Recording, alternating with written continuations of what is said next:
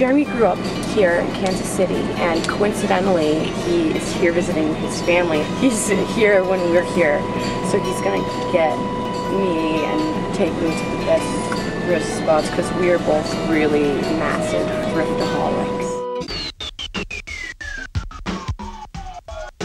I love thrift stores because they're so democratic, because you just never know what you might find. That's where I buy all the clothes I wear. It's a Mary Kate and Ashley purse. Oh my god. This my grandmother made me though. I kind of like it. What's the most important thing is clothing? I think it's your confidence. It has to grab you. Nah. I love old Levi jeans. I got this yesterday. I was really happy. Okay. 50.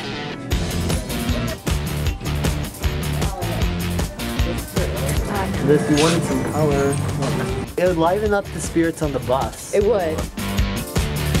You want this as a layering mechanism, Cory?